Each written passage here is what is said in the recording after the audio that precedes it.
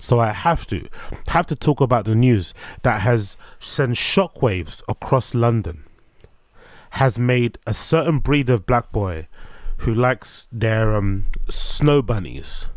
It's made a certain type of black woman who likes a certain type of, racially ambiguous individuals. It's made startup founders worried. It's made HR girls sweaty under their pits, and it's generally caused a disturbance across the London sphere. And it's this particular news, courtesy of the Hackney Gazette, regarding Boxpark Shoreditch. Boxpark Shoreditch is due to close at the end of summer. Can you believe that? One of the premier spots to hang out in, to pick up some slaws, finger bang some hoes, eat some shitty food, chow down some fried chicken, watch England play, scream and shout at your fucking mates, have a quote-unquote meeting at your startup. This essential place in London is now closing down at the end of summer. How sad, how sad. Boxpark Shoreditch was honestly a peak destination place, and somewhere that I spent a lot of my time, especially when I used to work in that particular area of East London, or EC London, East Central London. When I used to work in particular startups, whether they were in Old Street at that Silicon Roundabout thing. I'm not sure if it's even called Silicon Roundabout, but that's what it used to be called. That whole area next to that coffee shop around that roundabout where Old Street is and where Argos is. If you know, you know.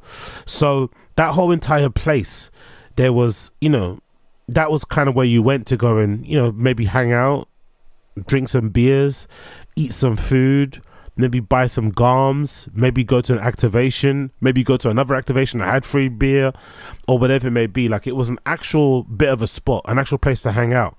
But I found that since I've stopped working there in that area, and since most of my work has been relegated to working on a laptop from home, and since I don't usually go out for the most part, I don't necessarily tend to go out of my way to go to Boxpark. I'm not going to lie.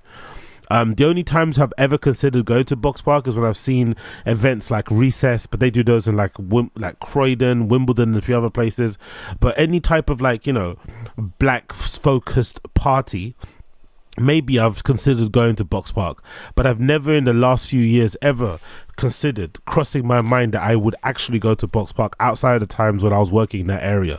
So to me, it's not the biggest miss, but I know a few people who love that area, who love going there, who love sitting in these converted cargo containers in this almost open air Lego Imperium, right, where all these young millennial types hang around, and Zoomers and shit, and exchange numbers and cute glances and cross their legs with their shitty hiking their shitty hiking Converses and shit.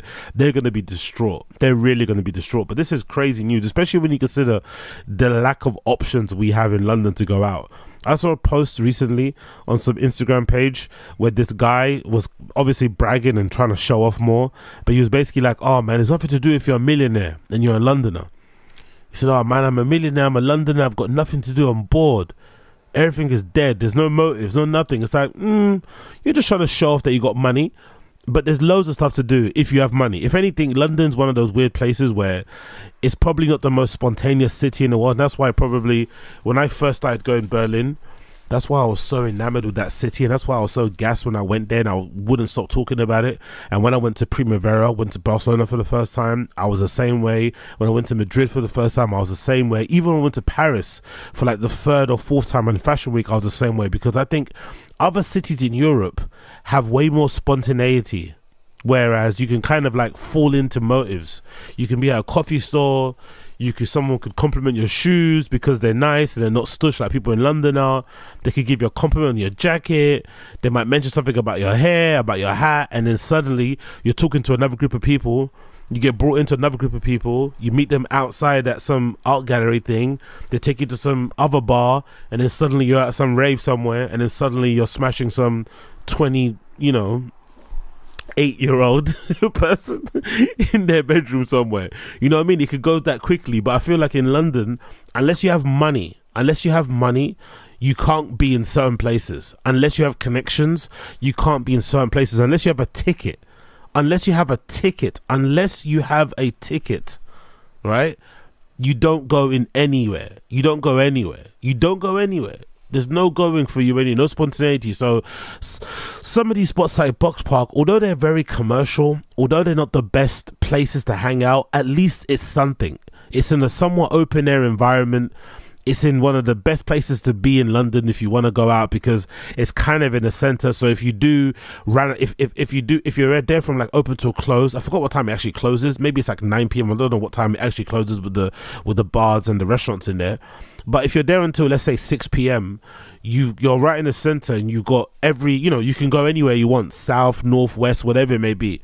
So it's a great location for that. And in general, even in the surrounding areas, there's loads of great places to go and hang out and have some funs late at night. But that's usually a good meeting point to chill at. And I think that whole entire area anyway, from Brick Lane to Shoreditch to back to kind of maybe Bethnal Green, Cambridge Heath High roadways, all the way up into like Dalston-y type of area, all that whole area has been transformed partially because of Boxpark. So this commercial quasi independent thing that was going on there kind of rejuvenated that area. I'm not gonna lie, because the rest of it is kind of shit. Like that whole Liverpool street strip is terrible. Shoreditch has basically died. Most of the bars and pubs there aren't really popping as much as they once were, which is a real shame, by the way. Shoreditch High Street used to be so much fun. Used to be a place to really go. Like I remember when I was going out in East a lot, I would start my nights out. I would literally start my nights at Liverpool Street Station. I'd maybe go to the Spoons outside Liverpool Street Station or the bars around there, and literally walk all the way up, going from bar to bar, just walking all the way up, hitting Boxpark, going up to fucking, I don't know, whatever bar that's in before the junction that you get to go to Dawson, and then just continuing up all the way maybe until you get to fucking what's that place? It might be Stoke Newton or something.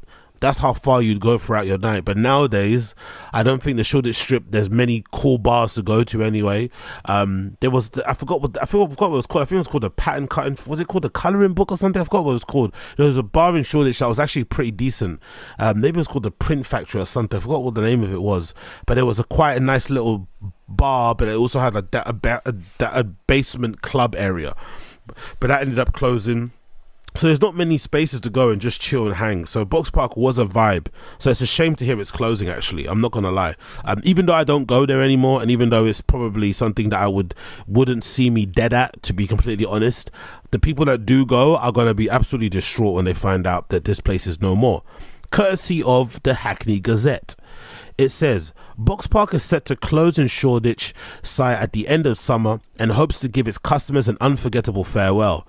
The East London venue, which Boxparks describe as the world's first pop-up mall, which is very true to be fair, will shut its doors after 12 years. It's been 12 years. Damn, bro. It feels like just yesterday I was in there, bro. You know what I mean? Like finger banging some random behind the stool somewhere, or trying to fucking grab a munch at Cook's Daily. By the way, Cook's Daily, oh, I think Cook's Daily, that vegan restaurant, might have been the spot, might have been the place that legitimately inspired a bunch of people, especially blacks in London, to go vegan. I swear to God, Cook's Daily was so good. Cook's Daily was the fucking spot. It was this Asian dude that would cook, like, Asian versions of dishes, but then just cook them with vegan stuff. And it was so good. Again, maybe it wasn't the most healthiest. I'm sure, looking back, I'm sure if we investigate and we dig deep into some of these noodles or some of this vegan katsu curry shit that he was serving, I'm sure it wasn't the most healthy. But as a vegan alternative to get you into eating, vegan options or whatever they may be, and doing away with having fucking fried food all the flipping time, this guy did a good job. He did a fucking good job. And allegedly he's got his own restaurant actually opened up somewhere. I think it's like on Hanbury Street actually, so it's not in Boxpark anymore. But I remember I used to absolutely devour the stuff at Cook's Daily.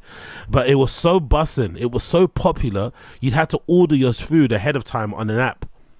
I forgot if it was like on Uber or a website. No, I think it was a website. They had like a little website, and you would order your food ahead of time, and they'll have slots or quantities, or I don't know how they did it, but essentially you had to order basically once you got in at work, and then get your thing already prepped, so that when you went there, you're just going to collect it. Because if you tried to roll up and order something, by the time you got there, everything was flipping ran out. So big up the guy that invented Cook's Daily. That guy's a fucking G, and legitimately changed my you know, blew my mind palate wise and introduced me to vegan cooking, and to the point where I was like, you know what, I could eat this on a daily, especially if I was being able to cook meals to this level. So big up Cooks Daily, big up Cooks Daily. Going back to the article, however, Boxpark is also gearing up to open 2 new locations in Camden and Liverpool Street, set to launch later this year. So some good and bad news for people like myself who hate Liverpool Street, who think all the finance guys and recruitment people that live and work around those areas, right, all the people with the fucking down vest things that they wear and shit, and the tucked in shirts and the weird haircuts and the fucking really tight trousers and the really tight suits, and the girls with the LV bags and the tight and the fucking loafers and the hair, right, always going to M&S with their fucking lunch bags, all that whole scene of people. I know some of you hate them, I hate them. It's going to be interesting to see the mix of like hipsters, scene kids, fashionistas and shit, wannabe influencers clashing with some of the finance bros and gals and recruitment boys and gals. It's going to be so funny if they do open up this space in Liverpool Street, because Liverpool Street is a very, you know, that's where all the finance and recruitment type of places are. It's a bit stuffy. I think there's a duck and waffle in Liverpool Street, isn't there? I think there's a duck and waffle, so that kind of shows you what type of vibe Liverpool Street is at. So all those duck and waffle man them and gal them, they're going to be clashing with the guys and girls who like to wear like bust up sambas and shit and baggy jeans with Timberlands and stuff. So it's going to be really funny to see those two worlds clashing and colliding on a night out. We might actually get some interesting things, because, you know, people accuse Boxpark of being the place where a lot of mixed race babies were born. A lot of interracial relationships were birthed from Boxpark. You know, people that would never ever meet blacks were meeting them all at fucking Boxpark, and blacks that would never ever meet certain white ladies were meeting them all at Boxpark. Especially if you're kind of clapped. If you're clapped as a black dude and you're not getting no love from, you know, other black women, usually a good place to go to kind of give yourself a little bit of confidence was to go to Boxpark and just start lipsing up any, you know, HR girl, receptionist girl for some shitty startup who would give you a bit of love because you were a little bit exciting. You had a bit of spice to your ice. You feel me? But now that's going to be gone. So I wonder what type of interracial relationships we're going to have with people that work in the finance area. It's going to be funny to see. Since its opening its doors in October 2011, the Shoreditch site has provided a platform for more than 250 independent businesses. Boxpark also said it's attracted more than 1.5 million visitors per year. Its closure comes after the landlords in Bishopsgate Goodsyard secured planning permission to redevelop the 4.5-acre site into a new residential, retail and leisure district. You know what it's going to end up looking like, right? It's just going to end up looking like every other horrible residential, retail, leisure district that exists in London. It's going to be just a mountainous, obscene, tall structures of glass and steel. That's what you're going to see. You're going to see crazy glass and steel.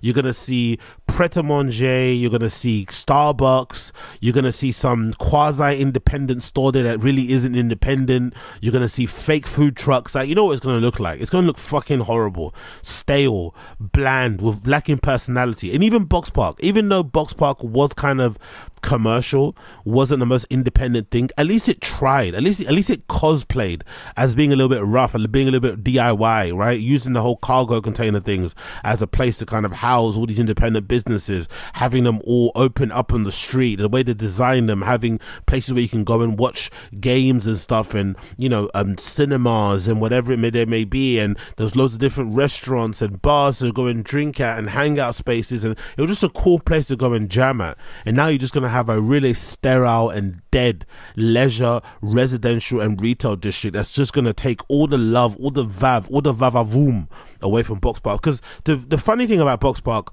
across the road is Shoreditch House, isn't it?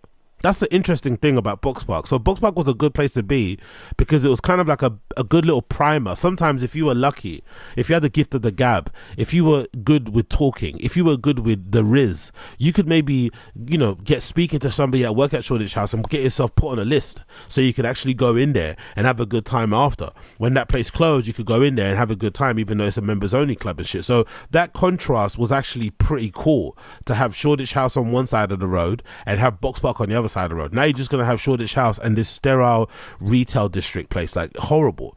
Also, imagine wanting to live there. And the weird thing about it, this is where gentrification is so lame. People will move to Shoreditch or move to this site where Boxpark is because they love Boxpark. They'll be, oh my God, I would love to live in this area. They'll move to the area, then they'll complain about the noise and get the clubs and the bars shut down, or get them to limit how high they can put the volume. It's like, bruh, you moved here because of this area. You moved here because of the vibes, because of the tunes, because of the fucking electricity, because of the nightlife, because of the scene. And now you want to limit the scene. You want to take it away. Like, why go on for this? I couldn't imagine, honestly, if I had that kind of money to buy a place in Shoreditch on that street, when I have that kind of money, not if, when, words are intention are words, the last place I'd live is fucking Shoreditch High Street. Like, miss me with that shit. But maybe it's just me. Boxpark was only a temporary occupier for the site during the last 12 years. Now it's reached the expiration date of its lease, works will immediately start for the site's redevelopment. Boxpark Chief Executive Simon Champion said that he'll return to Shoreditch as soon as we find a right opportunity, and that is already talking to stakeholders about a new offering for Shoreditch customers. He said, while our time at the current site at Shoreditch is coming to an end, we look forward to celebrating all that we have achieved at the venue over the last summer. In the remaining time we have left at Shoreditch, we will work as hard as possible to support our team with the transition and an aim to relocate our 30+ tenants and their staff from the other sites while giving all the wonderful customers unforgettable farewell. That's pretty cool. They're basically going to relocate everybody that's still there at the moment. That's pretty nice of them, to be fair. I guess they want to remain... They want to keep that long-term relationship with people that have done well by them, right? They don't want to have retailers who are not selling garms and shit and aren't bringing people through to Boxpark. But the fact that they're keeping them on is pretty cool. I'm interested to see what they're going to do for their farewell race, actually. That might be actually a good time to actually go back to Boxpark, give it a good send-off. I might actually have to go and put on my best fucking startup outfit on. I mean, figure out what people are wearing nowadays and go to the last rave. Boxpark claimed that the site was supported more than 270 jobs per year. Besides the new London sites, the company is also making steps to extend their reach outside the capital. Plans to debut in Bristol in 2025. Boxpark founder Roger Wade said Shoreditch Boxpark journey has been unforgettable. He said, we will close this chapter. My gratitude goes out to all the dedicated staff, local community for their unwavering support throughout the years. So yeah, big up Boxpark, man. Gone but never forgotten. Opening 2 sites, Liverpool Street and Camden, coming soon. But the iconic, the legendary Boxpark Shoreditch is no more. The legendary Boxpark Shoreditch is no more. All the black boys who like white women are crying into their Urban Outfitters outfits right now. They are crying. Literally tears are streaming down their face as they wipe it with their Urban Outfitters sweatshirts. It is with shame. It is a damn shame.